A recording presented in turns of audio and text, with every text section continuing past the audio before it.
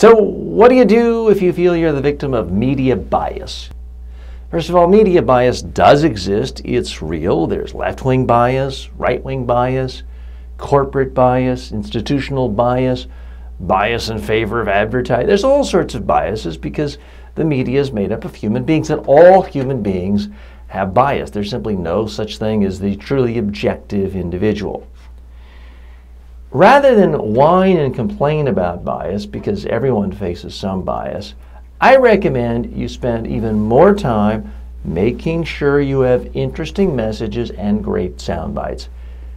And at that point, you might not love every single story, but at least you can still get the quotes you want. Case in point, Ann Coulter, the conservative commentator. There is no one who's gotten more great publicity, more mainstream media coverage in places like the New York Times and NBC and MSNBC and CNN over the last couple of decades than Ann Coulter. Is that really because every editor at the New York Times or every producer at NBC agrees with Ann Coulter and her conservative views? Well, no. But they quote her because she gives interesting quotes and she speaks in sound bites. Now, I'm going to leave it to other podcasts to debate the political merits of Ann Coulter's ideology, or for that matter, the ideology of NBC.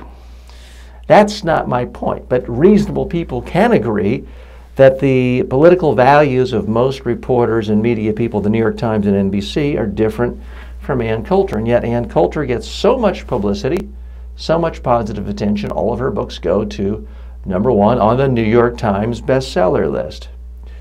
So I hope you see it really has nothing to do with whether reporters are biased against you or in your favor. If you have interesting messages, you have interesting quotes, you can still get stories that you want out there, and you can get the exact quotes you want. Now, this is risky talking about this for evergreen content, but look at the 2016 presidential race. It is not yet completed at the time of this taping, of this recording. But when you look at the first year of Donald Trump's campaign, from the time he announced until a year later, he received a tremendous amount of news coverage.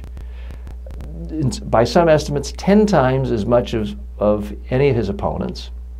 It's not because all of the members of the mainstream media agreed with him on everything.